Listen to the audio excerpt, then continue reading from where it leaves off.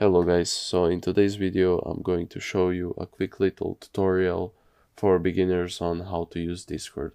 So let's get started. So when you make an account, you will be right here, and pretty much everything here is empty for you, which might be confusing to you. You have your servers, you have your friends and DMs, and everything here will probably be empty for you. Now, as you can see, let's focus on this middle part. You have your online friends, you have all friends. Well, basically, all of your friends will show right here. It doesn't matter if they're online or offline. You have pending, basically friend requests that you haven't accepted yet. You have blocked. The people that you have blocked will show right here, and you have add friend.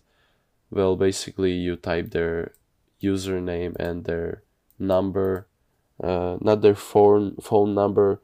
There's a specific, let's call it Discord tag. Oh yeah, it's called Discord tag, and every person has a different one, and you need to ask your friend for this. They will tell you their username and their Discord tag, and then you send them a friend request, and they will probably accept because they're your friend.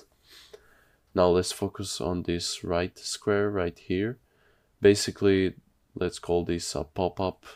You will have a lot of this when you create a new account. If you want, you can read them, or you can just say no thanks to them. This pop-up, for example, asks me if I want to customize this. Right now, I will just ignore it, but maybe later I will customize it. Now let's focus on this left part. So on this left part, you have your DMs, and you have your user.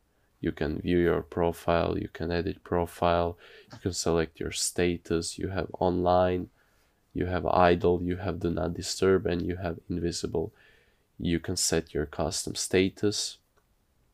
You can switch accounts.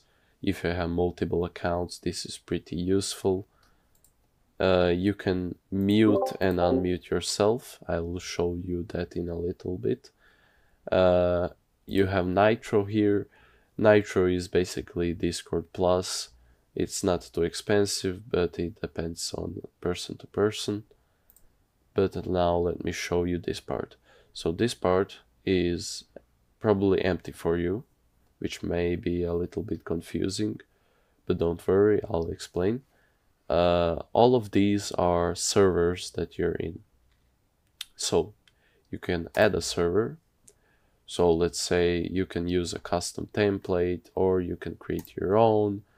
You choose for what you want it, for your friends or for your club. You name your server here, and you upload a picture, and you create a server. Well, the picture part is not, it's not something you have to do. You could just name your server, and you create your server. After creating your server, you will instantly be transported right here. Now, in the middle part, you have your text channel where you talk to your friends and everything, tag them or something, show them a video. In your right part, you have everybody that is in your server. Right now, it's only me, but let me show you how to change that. You go right here. Now, basically, everything here that you see is your server options. As you can see, here are invite people. You press this, you copy link, and you send it just like me right here. Well, no, actually, don't send it right here. Send it to your friends, and they will probably click this join button and will be transported right here, and you will see them right here, and you will see a pop-up message that will tell you to say hello to your friend that has just joined. Now let me show you this part. As you can see, When you're in a server, you have multiple text channels. Uh, Depending on what usage you want them, you will name them differently and use them differently, maybe even set their roles differently. As you can see, every single text channel has, well, different settings. It's a little complicated, but you can explore for yourself. It's not too complicated. Too complicated. You also have voice channels. They also have their own settings. You can create new voice channels. Basically, in text channels, well, you send messages, and in voice channels, you join them and you talk to your friends. This is pretty much it. This is all that you need to get you started on Discord. Just add some friends, make a server or join one. Depends if your friend sends you a Discord join request. But it's not too difficult. You will get used to it. Anyways, guys, I hope this short tutorial helped you to understand a bit better Discord and its interface. And if it did, I hope you liked it.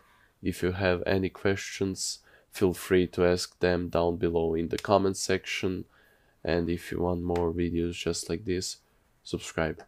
Anyhow, guys, have a nice day.